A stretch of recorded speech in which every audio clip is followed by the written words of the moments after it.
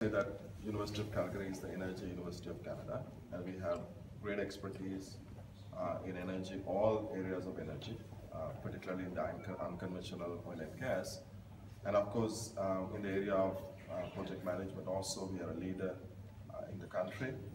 So if you look at from the training perspectives, because there is a whole great opportunities for train the professionals or those who just get an education from universities who may not have the right expertise, and we could actually train based on our expertise and bring them to China.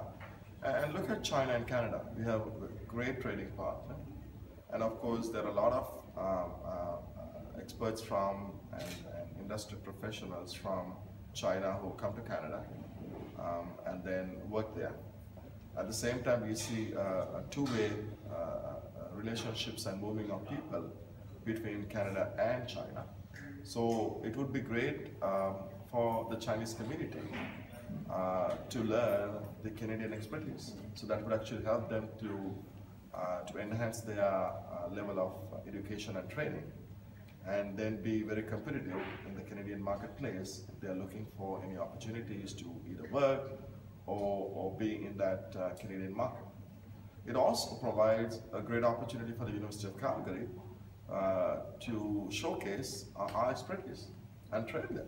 And that would also provide them to see that, oh, this is the university that has this expertise, and maybe it's, it will provide the Chinese companies to learn from latest technologies and research advancements that we have developed in the oil and gas industry, and then of course transfer that knowledge through the training programs to the professionals in China.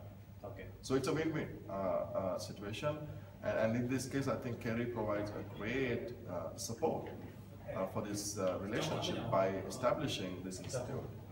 It provides the infrastructure and the opportunity, and then also maybe it could be very cost effective for the Chinese professionals to have this training program in Ying rather than going to Canada to get the same expertise. So it actually provides multiple advantages and mutual benefits to many organizations.